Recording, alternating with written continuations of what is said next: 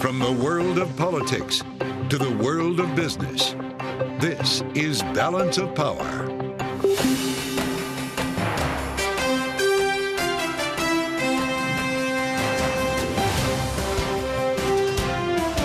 Live from Washington, D.C.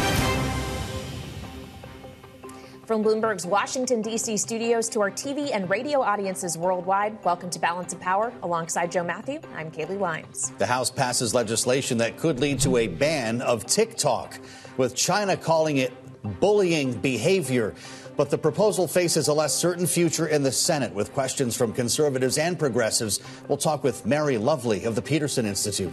The rematch is officially set as Joe Biden and Donald Trump clinch the number of delegates they each need for their nomination, beginning the longest general election contest in recent history. 6 charges are tossed in the Georgia case against Donald Trump as President Biden nears a record low approval rating even after his State of the Union address. We'll talk about it with Alan Abramowitz of Emory University on this day, Kaylee, that the rematch is officially set here. We have 2 presumptive nominees, and in the case of Donald Trump, earlier than expected. Yep, he was able to get that magic 1,215 delegates needed to actually secure the Republican nomination in yesterday's primaries. And now the active general election campaigning has begun. Yeah. Of course, part of Biden's campaign in particular is trying to reach young voters on TikTok. That's one of the things he has underway. And yet that very platform potentially could be banned in the U.S. now that the House has passed legislation. It's now up to the Senate. Although, according to House Democratic leader Hakeem Jeffries, who spoke with reporters after this passed earlier today, we shouldn't really be calling it a ban. Take a listen. I don't support a ban on TikTok. The legislation did not ban TikTok. It's simply a divestiture of TikTok so that this social media platform can be owned by an American company that would protect the data and the privacy of the American consumer from malignant foreign interests like the Chinese Communist Party. So joining us now with more on this story and our other top stories today, Bloomberg Government's Kate Ackley and Bloomberg's Mario Parker. But Kate, as you cover Congress and have been closely watching the TikTok legislative saga, we'll begin with you. The House passed this with a massive bipartisan margin, only 65 votes against this bill. That isn't necessarily, though, a signal that the Senate is going to take that as a mandate. Chuck Schumer doesn't seem thrilled about this legislation. His statement basically just said they'll look at it. Yeah, I mean, it has a lot of momentum from that House vote, and it had a lot of momentum coming out of the 50-0 committee vote last week, where this really came on the scene and sort of caught some of the people on TikTok a little bit by surprise. But we've heard a lot of sort of cooling off statements from people in the Senate, like you're saying, Senate Majority Leader Schumer and others. I think, they're looking at, are there going to be changes? There are competing bills. All these people are subject to lobbying influences from, frankly, both sides. I was, on Capitol Hill yesterday and today, and there are people who, say their business depends on TikTok, and they've sort of people said they, paid their own way to get here so that they could tell lawmakers, don't pass this bill. Of course, it didn't work in the House, but we'll see what happens over in the Senate. Well, when you consider pushback from not only conservatives, but also progressives, it's interesting, especially on First Amendment grounds. We heard from Maxwell Frost, who's kind of been the face of this argument. He issued a statement saying the legislation is an infringement on our constitutional right to freedom of speech that also places, this is the other part of it, what he calls a near impossible condition for the app to be sold within 6 months or less. Is he wrong? Right. Well, I mean, I think you have to talk to the people who are really putting those kind of deals together. Sure. Could ByteDance divest, and sell TikTok to someone by September, which, by the way, is getting really close to the meat of the election season. Good point. And I think that's something that you're hearing on the Hill. A little bit of concern, a little trepidation. What would that mean? Could they find a buyer? I think it's, if somebody wants to buy it, I'm sure, but could you put a deal together like that quickly? Yeah. That's an open question. Would that deal stand up to antitrust scrutiny when this administration in particular is very focused on competition is another question. I think the other end of the story. Indeed. Another remarkable thing about this vote, though, was that it was bipartisan. This is something that got done in the House, and that's a pretty hard feat. these days, especially with a very narrow and getting more narrow Republican majority, because next Friday will be Ken Buck, the Republican congressman from Colorado. His last day in the House will shrink that margin further. And Lauren Boebert, also current congresswoman from a different district, is running for his seat to replace him in November, but not going to run in the special election to replace him now. And I wonder, Kate, if that is a calculation because the majority is so thin. If Speaker Mike Johnson was like, look, we cannot have you leave that 3rd district seat at this moment. If she had resigned to run, then it would have been another vacancy. I don't know that she's necessarily taking her cues from the speaker or where, how she's making this decision, but it can maybe give, House Republican leaders a little breath of relief that they're not losing one more in the next couple of weeks. But who knows? I mean, it's such a narrow majority that anything can happen, and you even have people out and they can't vote. Throws a lot of things into chaos. All right, Kate Ackley of Bloomberg Government, thank you so much. Meanwhile, elsewhere, President Biden and former President Donald Trump securing their respective parties' nominations, setting up their rematch in November. For more, let's get to Bloomberg's Mario Parker. So, Mario, we all knew this is where this was going. We just now are finally in the moment. And it kind of speaks to the fact that we're talking about a former president and a current president with very high name recognition. They now have 8 months to hypothetically change some minds to convince people to vote for them. But how many minds are even left to change over the course of this very long general election campaign? That'll be the challenge, Kaylee. I mean, the thing is that Donald Trump has this familiar song at his rallies, you can't always have what you want. And we've seen from wide-scale polling, including ours, that Americans don't want this election. So what we've seen so far is both of them, both Trump and Biden, have essentially put forth the negatives of the opposite person, their opponent, but they haven't put forth necessarily, Biden did a little bit last week with the State of the Union, put forth that contrast, that positive vision for going forward. So where does the president go from here, considering the gridlock that we're seeing on Capitol Hill and his inability to connect coming off a State of the Union? We're looking at a new all-time low approval rating, which should be showing a bump. Yeah, exactly. And that's what I was getting at with last week's State of the Union. It was widely panned as or billed as a fiery address, and it just didn't resonate. And that seems to be some of the frustration that's been coming from the White House. The economic message, some of the things that the legislation has done for improving Americans' lives and how voters haven't been receptive to that as well, the nostalgia that they've had for former President Donald Trump as well. The White House has had trouble kind of stirring that angst that Americans have felt 4 years ago toward Trump as well. The question is, I mean, we see President Biden right now kind of fanning out to those key battleground states. Yeah. And that'll be what we'll see over the next few months. It's just those blue wall states. Well, and one of those battlegrounds is Georgia. And another factor in this is our swing state polling here at Bloomberg with Morning Consult, which includes Georgia, factors in the question of whether or not the former president could be convicted of a felony and how that might change the minds of voters. But is Georgia the peach state? Yes, it is. In the peach state, trying to use a different word for Georgia here, the judge in his election interference case, in which it's him and a multitude of other defendants, actually dropped 6 counts, 3 against him today. He's still facing 10. But does that affect him politically at all, to start seeing things legally going his way, or at least something going his way? That does. To your point, in terms of just what our polling has shown that even while Donald Trump leads President Biden in most of those key swing states, including Georgia, that there is some trepidation and hesitation on the part of swing state voters and independents when it comes to whether or not the former president would be indicted, right? That changes the calculus a whole lot. And so the fact that he's had a few of those legal wins over the last couple of months, this is like the third one, the Supreme Court, et cetera, that bodes well for him going forward. You covered Donald Trump as a president. He's a candidate again.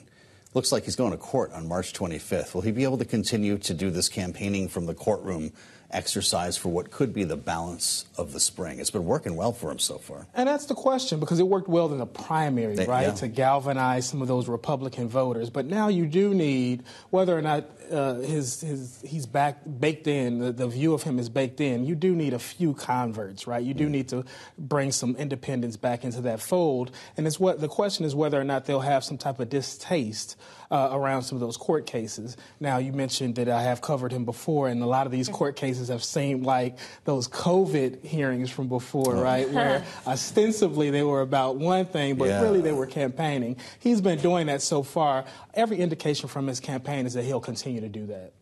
Mario Parker, great to have you back with us at the table on Balance of Power. We thank you. Coming up, European leaders preparing for an emergency meeting over support for Ukraine. We'll have more on that next on Balance of Power, Bloomberg TV and radio.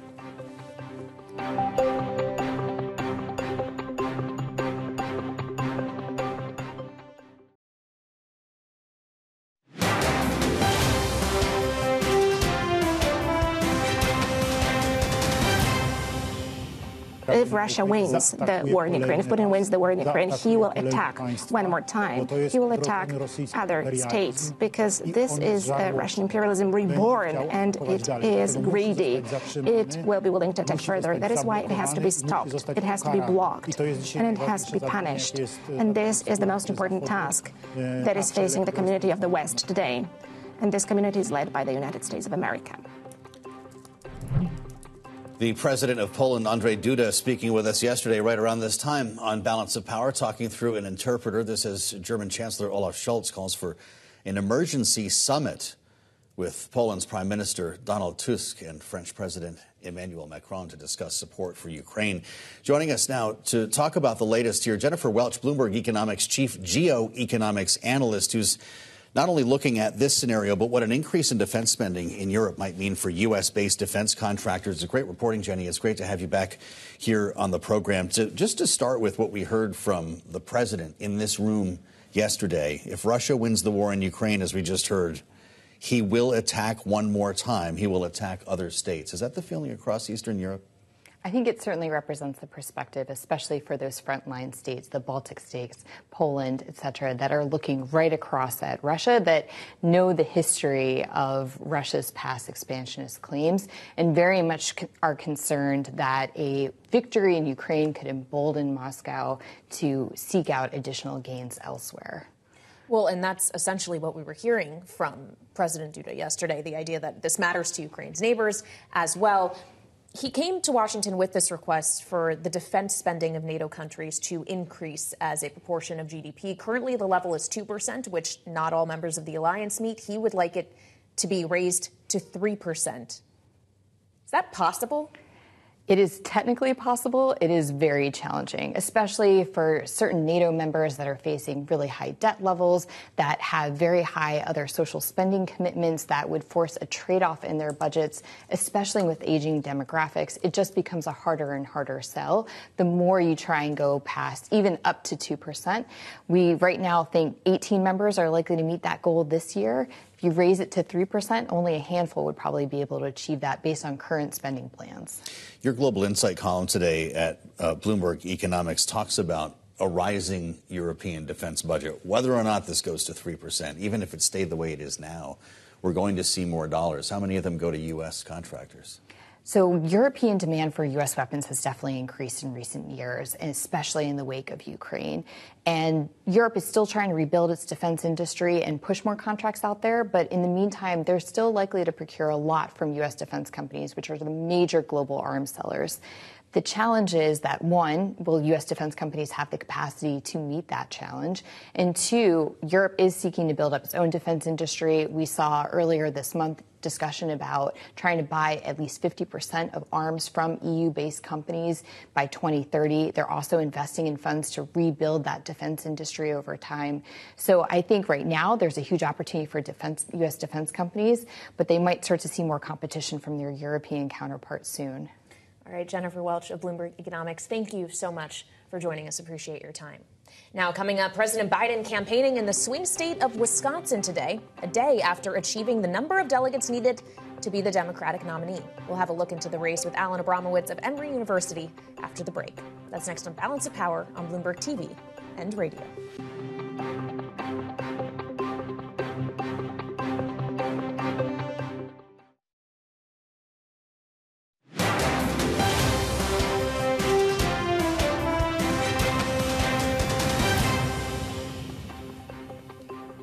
This is Balance of Power on Bloomberg TV and radio. I'm Joe Matthew alongside Kaylee Lyons in Washington.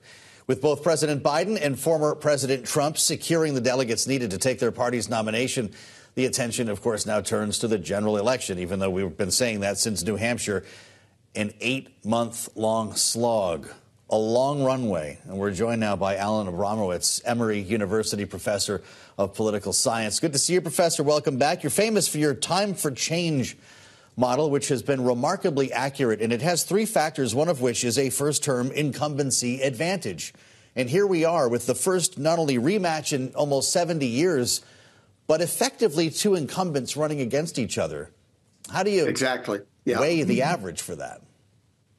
Well, I think it raises some questions about the relevance of the model when you have 2 incumbents. I have never tried to forecast the outcome of an election where you had the current incumbent running against a former incumbent. Normally, you would think the first-term advantage would still hold because Biden would be at the end of his first term, whereas Trump has already served 1 term, but earlier. But it's very hard to know what to make of that. And I'm not at all sure that the model is relevant anymore anyway because of the intense political polarization that we're dealing with right now in our country. I think it makes it questionable that voters are going to respond the same way to these candidates themselves, to the issues and to the economic conditions the way they did in an earlier era where the level of partisan polarization was not as intense. Well, and Professor, something Joe and I were speaking about earlier with this idea of essentially this being 2 incumbents is the name recognition. It must be off the charts. It must be as close to perfect as you could possibly get for 2 individuals. Voters know who these men are. Right. They likely already know how they feel about them. Right. So what changes the mind over the course of an 8-month period of a voter? I would point to USA Today Suffolk University polling that came out. Those they polled, a quarter of them said they might change their minds before November. But I just wonder if you think that's believable and how that mind change would realistically happen. I think that's an exaggeration. People may want to believe that they're open to persuasion based on what happens during the campaign, based on new evidence. But in reality, the vast majority of voters are tied to one candidate or the other through their partisan affiliation. That's what we've seen in every recent election. And I would think that would be the same this time. Realistically, there's probably no more than 5 to 10% of the electorate who are movable in one direction or the other. So that's what's going to ultimately decide the outcome. And not only that, we're talking about 5 to 10% of the electorate in a handful of states, because it really doesn't matter whether we have movement in the vast majority of states that are relatively safe or totally safe for one party or the other. It's going to come down to 6, 7, maybe 8 states at most, where that very small sliver of persuadable voters will decide the outcome.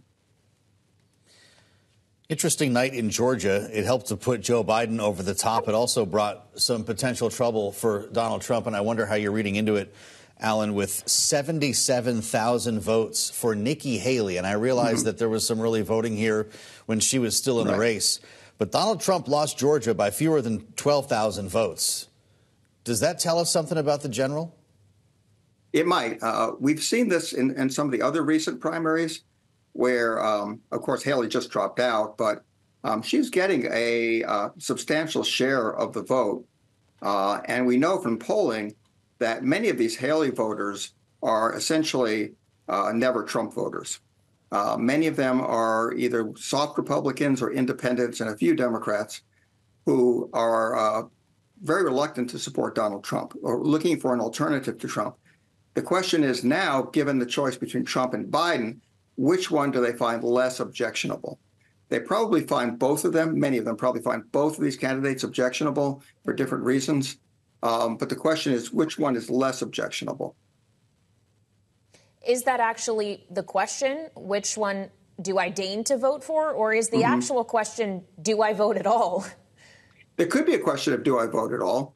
I think turnout is certainly, up for grabs.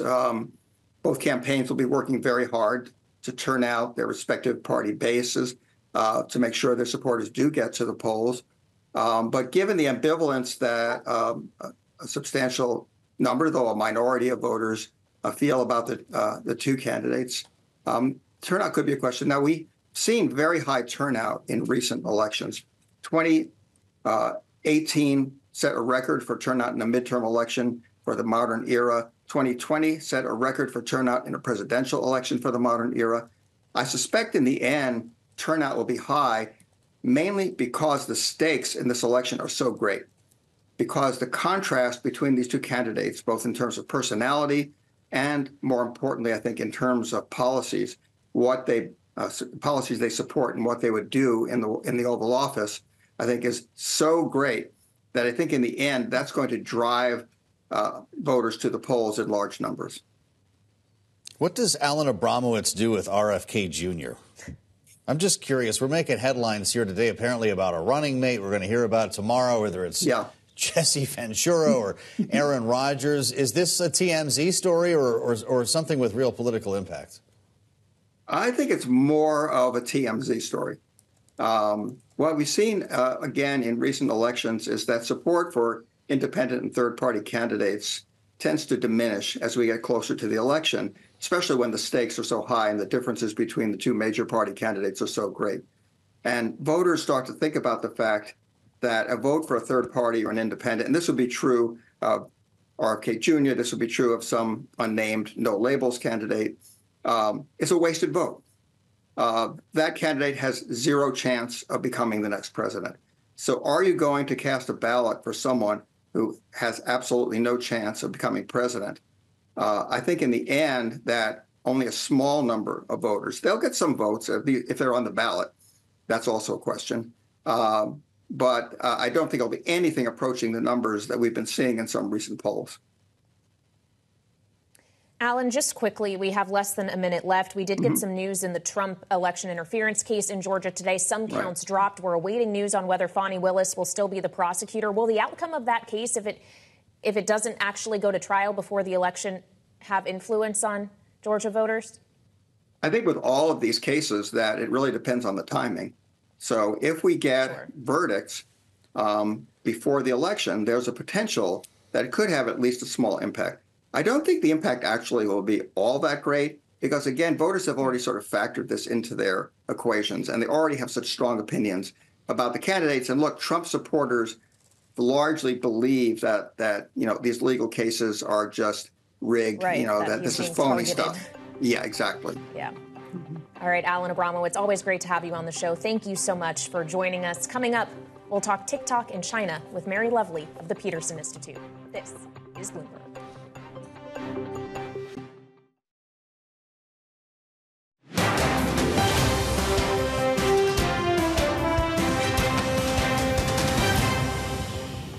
The magic potion that makes TikTok TikTok is its unique algorithm.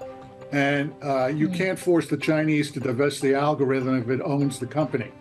And so no matter what happens here, I don't know who is going to want to put up billions of dollars if the Chinese refuse to provide you the secret gateway of what makes TikTok TikTok. That was Mark Ginsburg, the former U.S. ambassador to Morocco and founder and president of the Coalition for a Safer Web. He joined us earlier on Bloomberg Television and Radio. And joining us now on Balance of Power, Mary Lovely, senior fellow at the Peterson Institute for International Economics, who focuses heavily on China and its relationship with the U.S. Mary, thank you so much for joining us on the day that the TikTok bill passed the House with a massive bipartisan majority. Members of that body will tell you this is not a bill to ban TikTok. It is a bill to divest TikTok from its Chinese owner, ByteDance. The fact of the matter is, though, China would have to be on board with that. Considering they called the House move bullying behavior, do you think there's any world in which China would sign off on this? No, I don't. I don't think there's any world in which China will sign off on this for exactly the reasons that we just heard. The algorithm is a secret sauce for TikTok. And it's also, from the Chinese point of view, a slippery slope. If the U.S. can force divestiture of TikTok, what else can it do to Chinese business interests in the United States?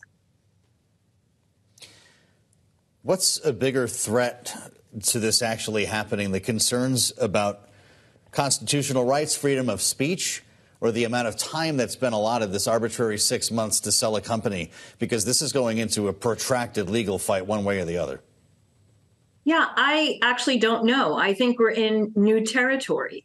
I think what concerns many observers is the fact that this is calling out a specific company and a specific set of countries. And so it's very different than what the U.S. usually does. I think that we are entering into unprecedented territory. And I was actually surprised it wasn't more pushback in the House, although I think we will see pushback on constitutional grounds when it goes to the floor of the Senate. Well, we've already heard some senators voicing those concerns about constitutionality, also voicing concerns about precedent, the idea that potentially another country could look at what the U.S. would do in this hypothetical scenario and try to force that on a U.S. company. I know you say that China would be worried about what this would mean for other Chinese companies doing business in the U.S., but what could this potentially mean for U.S. companies that do business in China? Couldn't this go both ways? Oh, absolutely. This is putting American companies right in the crosshairs. And there are already rules in China that separate American companies from, for example, Chinese data that's in the cloud. So they already have data protections that we don't have in the United States.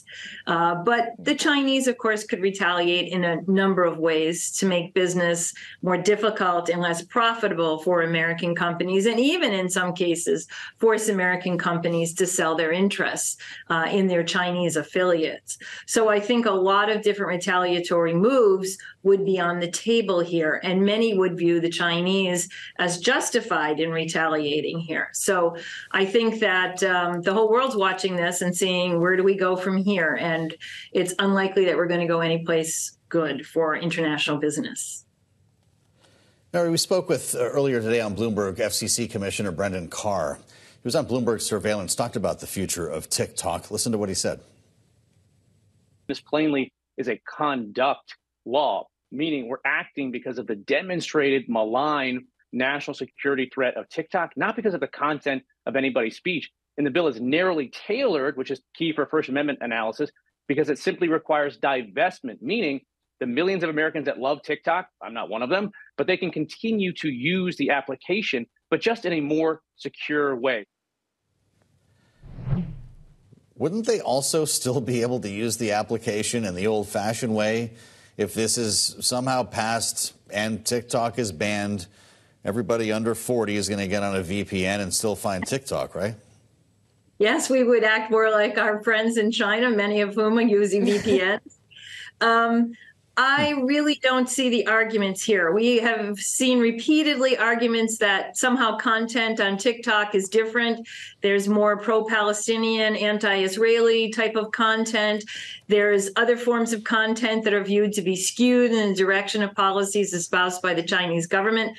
None of that seems very convincing to me. Of course, there's always possibility of, confidential information that's been given to individual Congress people that we are not privy to.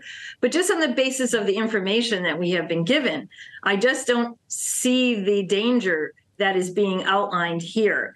I do see a danger from maligning content.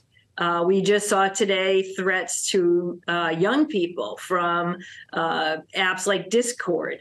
However, what we need is broader legislation that protects Americans' privacy rights, data protections, and also provides guidance to these companies as to how they are to moderate content.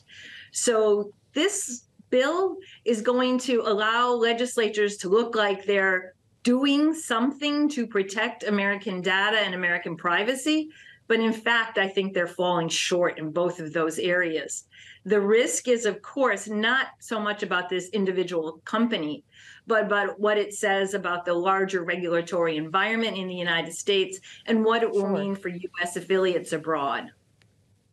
Well, and of course, this is not the only action we have seen the U.S. take or consider taking in the name of national security as it relates to China. There are also export restrictions to consider, for example, tariffs that are still in place for many goods that have existed since the Trump administration. This comes against a backdrop of a lot of tension, if you will, economically and technology-wise between these two countries. Mary, do you see that improving anytime soon, especially when the Congress is considering legislation like this? No, and definitely not before the election. We don't see it improving. We also see some, I think, very scary and destabilizing proposals from former President Trump on the campaign route that would suggest even greater action by the U.S. to decouple from China. There has been no move to reduce tensions in areas that are not in critical sectors.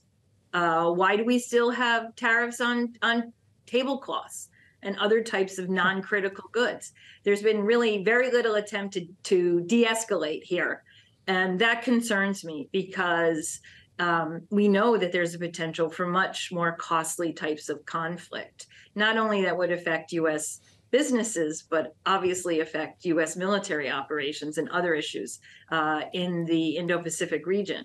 So I think that there's a lot of concern about the election year rhetoric. We're hoping a lot of that is simply rhetoric, and that we can begin to say these are real issues of national security concern. And I have to admit, there are many who think TikTok is in that basket, even though I do not. And these are other areas in which we don't see a national security concern. I think it's time that we had that kind of balance because China just simply isn't going away. It's a major player in the global economy. Mary, thanks for weighing in today. Mary Lovely, Senior Fellow at the Peterson Institute.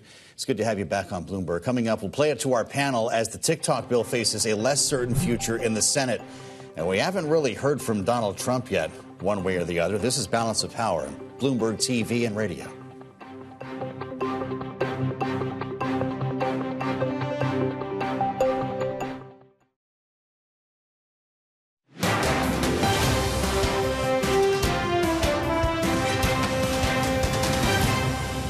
That's the responsibility of Congress. That's our responsibility to guard against these kind of national security issues. That's why we acted on this. We're not talking about banning TikTok. This is up to TikTok. This is up to ByteDance. They make the decision on whether they want it to go away or whether they want to divest themselves of the ownership of this.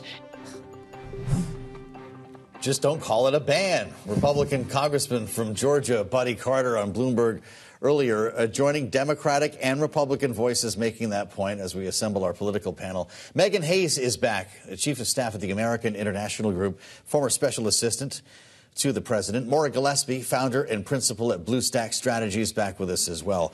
Maura, what is conservative about forcing a company to divest in an arbitrary period of time, in this case 6 months, or be banned? Is that Republican? Republicans used to stand for pro-business. I think so. To that end, I don't really know that they're messaging to the best of their abilities there. But TikTok, with their relationship to China, is a concern, and Republicans have been harping on that aspect of the control that ByteDance has and the ties to the Communist Party of China. So it's interesting now because obviously the biggest role that has changed here is Trump's involvement. Trump has recently met with some folks who are invested heavily in TikTok and is dissuading Congress from taking action. And so you're hearing that messaging change where they're saying they're not trying to ban TikTok anymore and that they're really just looking for them to distance themselves from China's CCP, so the Communist Party there. So it's really, again, it's all about Trump, and that's not what the original onset of this was. So it's disappointing. Yeah, Jeff Yass, of course, who I think you're referring to, a big TikTok investor, Republican donor, who we know the former president has met with recently. Even so, even with Trump talking about how he doesn't think TikTok should be banned now, despite what he may have thought during his administration, only 16 Republicans didn't vote for this bill in the House, Megan. huge bipartisan majority. Only 65 votes against the whole thing. It's in its entirety. You don't really see numbers like that in this Washington right now, Megan. And yet, that's not a mandate for the Senate. Do you think the Senate will pass this? You know, I think the Senate has a tough go at this. I think that there's a lot of other impacts that we're not talking about. There's a large economic impact right up against an election. There's an outreach issue here. It gets very political. I do think that there's obviously a national security component here. And I think that one thing that Democrats and Republicans can probably also agree on is the messaging here has been botched. Maybe then the president is calling the bluff of Congress. Sure, I'll sign it because I know it'll never get to the White House. TikTok very effectively squashed all of this with an extensive lobbying spend last year. They're working now on the Senate. Is that going to be a more powerful force than Donald Trump? Because it's proven to work so far. I mean, everyone has seen how far Donald Trump's tentacles can go, so I would not underestimate his power in some of the business community. I do think that the Senate is going to have an uphill battle. I mean, this is a national security issue. They're not wrong in that. But I think that using the term ban is not in their favor, and it's not working for them. All right, so we'll see what Chuck Schumer decides to do with this. He hasn't really indicated either way beyond saying that, the statement was incredibly short. Looking forward to that bill getting the legislation. Here. No real hint, no real endorsement, certainly. But, of course, the Senate is a very different beast than the House is. But I want to talk a little bit more about the House, Maura, because, of course, we all got the news yesterday that Ken Buck, the Republican congressman from Colorado who had already said he was going to retire, isn't even going to stick it out until November. He is leaving next Friday, March 22nd. That margin is going to get even tighter for House Speaker Mike Johnson. How are we going to get anything done? It's going to be really tough. And I think you're seeing the fraying of the Republican Party again because Republicans are currently on their GOP retreat. A lot of members didn't show up. This is just a reason to show you that MAGA movement is not sustainable because it's not been about legislating. One, their messaging has been terrible. We just talked about TikTok. The impeachment is going completely south. And now you have an even smaller majority than you had to begin with, which was already razor thin. This is a real problem for Republicans. The RNC just got slashed by 60 plus staffers. They can't fundraise very well. They're being, completely trounced by the DNC when it comes to fundraising. The Republicans are having a real issue here, and Ken Buck leaving it in this way to, and some people are saying it's to kind of keep Lauren Boebert out from having a chance at having a seat here in Colorado. I kind of like it, but I think it's interesting the devolving state of the GOP in the House. I was surprised by Ken's announcement. I'm looking forward to talking with him about that. That quote is from the Speaker of the House. You worked for a former Speaker. Maura, can you just talk to us about what an unusual move this is? No one saw it coming. I'm leaving next week. Again, this just shows you the lack of unity in the House GOP. There's no real trust or even in some respects, some respect between the leadership and rank and file, because for a lot of the members that are in Congress, especially on the House side, they no longer believe in rank and file versus leadership. They don't see Mike Johnson as the leader of their party or as the leader of their coalition and of their conference. And that says and speaks volumes, truly, about what's going on right now in Congress. Just quickly, Megan, you believe Buck was trying to stick it to Boebert? Is that the working theory here? I mean, sure. I'm not quite certain what this does. I just know it's going to be really challenging to get any work done with such a thin margin. All right, well, we're going to try to keep getting work done here because we have more to talk about coming up. The race between President Biden and Donald Trump is just beginning, as if it hadn't already started. Megan and Maura will be back with us after the break. This is Balance of Power on Bloomberg TV and radio.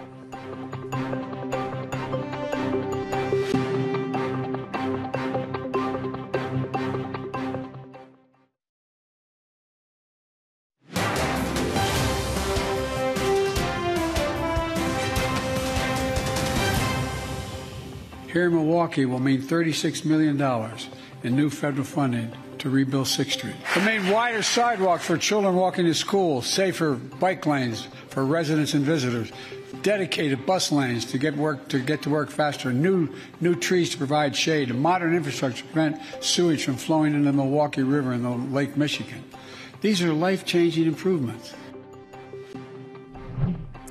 That was President Biden in Wisconsin earlier this afternoon, part of his swing after the State of the Union. Our political panel is back with us, Megan Hayes and Maura Gillespie. So, Megan, we are now almost a full week out from the State of the Union, and in typical fashion, he's going to the states that will have a huge hand in deciding the way this election is going to go. Now that it is Trump versus Biden, they have the numbers to be the nominees. And yet the figures show that over the last week, since the State of the Union, he has not gotten the bump that you might expect in polling. If he hasn't gotten it now, when's he going to get it? Can he get it? I think that people haven't tuned in. I think people are going to tune in closer to the election after the conventions in the fall. I do think, this ultimately comes down to a race between Donald Trump and Joe Biden and their visions for the future. I think most people know what their visions are and can expect to know what they're going to say. So they're not really paying attention right now. And then they'll start to pay attention when it gets closer to voting time. I'm not too concerned about his chances right now and his poll numbers going up, or at least being victorious in the polls in November. Is this the last gasp of Nikki Haley, Maura? What happened in Georgia last night? 77,000 votes go to the former candidate, who, of course, was still in the race when a lot of people were early voting. Will we now in the primaries see her drop off, or could this be a persistent protest vote? I'd like to see it be a consistent protest vote, to be quite honest. But it does show us that Donald Trump has a real problem in reaching across to the Republicans who are tired of his antics and are sick of giving money to a campaign that is only set out to really stop him from going to prison. And so I think that that's, telling that there are still so many voters that are either protest voting or not showing up. I mean, Hawaii had less than 5,000 people vote in the primary. That's pretty shocking, a pretty low number. So, again, we have 8 months or just shy of 8 months till Election Day. So a lot of time for this general election campaigning to go underway and to get people motivated. But I don't know what will motivate them aside from not wanting the other person to win. Well, yeah, the motivation question is an interesting one to consider, and this is a conversation we've been having today. When you already really know these candidates, one served as president, one is the president now, you probably know how you feel about each of them. So it raises the question of to what degree minds can change over the course of 8 months. New polling from USA Today and Suffolk released today shows Trump is ahead of Biden 40-38 in the general, but 1 in 4 said they could change their minds before November. Alan Abramowitz of Emory told us it's probably more 5 to 10% than 25% that could change their minds. But what do you think? I agree with that. I don't think that many people are going to change their minds. I think that the issue that the campaigns have now is voter turnout. You need to get people to turn out because neither candidate seemed to be able to change undecided voters. So you need to get people to show up, and that's going to impact down ballot races. So it's really incumbent on the Biden campaign to continue to build a broad coalition to go after those Haley voters and to really bring them over to win in November. But I do think that it's about voter turnout now. People aren't going to change their minds. How does Joe Biden clear the bar to the extent that he did at the State of the Union and see no bump? Even a sort of average State of the Union, you see a little bump with the road show. People are talking about you. You get on the front page and lead the newscast. To sink to a new all-time low, according to 538, tells us what? I think that people have this expectation that they watched the State of the Union and wanted to see the president make an error or to forget something or look like this Is that it? dithering old man that this he's was just the NASCAR not. Crowd hoping to see a crash. Yeah, exactly. And I just don't think that's realistic. That's not who Joe Biden is. That's not who he is as a president. So I think that people, they're like, oh, you're out there being the president. You're out there giving your speech and telling what you've done for the country and your vision to move forward. We weren't watching the crash that the news was trying to make it be. So I think that, the bar here is pretty high for him to change the approval rating. But I do think that he has opportunity to move some of these voters from the Haley camp over to him. But it is, again, about voter turnout come November. Well, and whether or not you can get voters to show up for the main parties or whether they'd maybe choose a third party more quickly, just on that third party. RFK Jr. says he's going to announce a VP coming up here pretty soon, and maybe it'll be Aaron Rodgers. Really? So to that end, I think it's largely because you have an exhausted voter base. People are not interested. You've seen the polls, 70%. People don't want this rematch that we are now getting.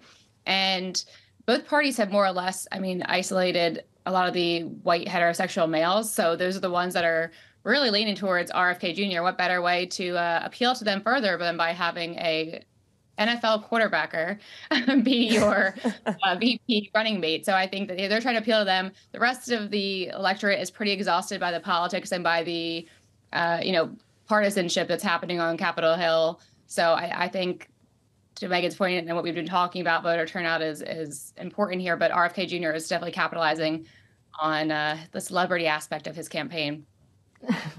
Guess they'd have a corner on the anti-vax vote. We can talk next time about who that might come out of. Thanks to Megan Hayes and Maura Gillespie for a great conversation, as always. We invite you to check out the Washington Edition newsletter for more on all the stories we've been discussing. Find it on the terminal and online. Thanks for joining us on Balance of Power. We'll see you tomorrow. This is Bloomberg.